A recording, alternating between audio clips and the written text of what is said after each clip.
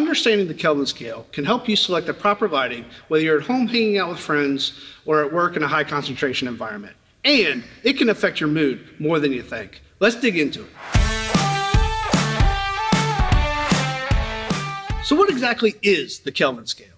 The Kelvin scale was invented by a physicist named Lord Kelvin, who was born in 1824. The Kelvin scale gives us a reference for the color of light. Much like the color blue gives us a reference that creates a visual image of what blue looks like, it's a way for humans to communicate the color of a white light. If it's a lower number of Kelvin, like 2000, it's a very yellow white light. Once you get into the higher ranges of Kelvin, 5,000, 6,000, it's a very blue, cold white. So basically, the lower the number, the more yellow the light. The higher number, the more cold and blue the light is. So what are some practical examples of the Kelvin scale? Think of a candle or an old incandescent light bulb. A candle's light is about 2000 Kelvin. An old incandescent light bulb is about 2700 Kelvin. On the other end of the spectrum, you have the hospital emergency room, which operates about 6000 Kelvin. That's the difference between hanging out with friends in the lower end of the spectrum and a high concentration environment at the upper end of the spectrum. Unlike purchasing a light bulb 20 years ago, today you have to select the Kelvin temperature that you want to buy when you go to the store.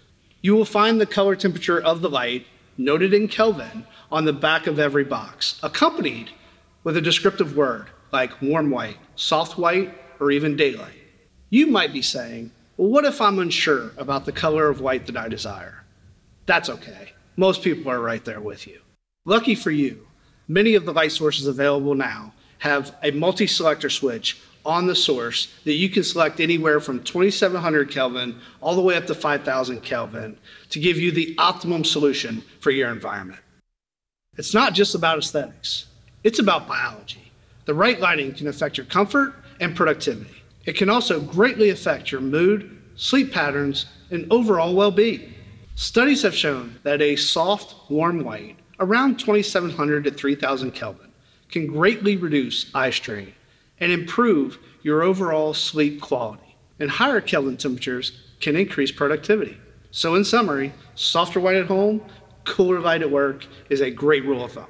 I hope this look at the Kelvin scale will make you feel just a little bit more informed the next time you're standing in front of the shelves full of all the options of white lighting.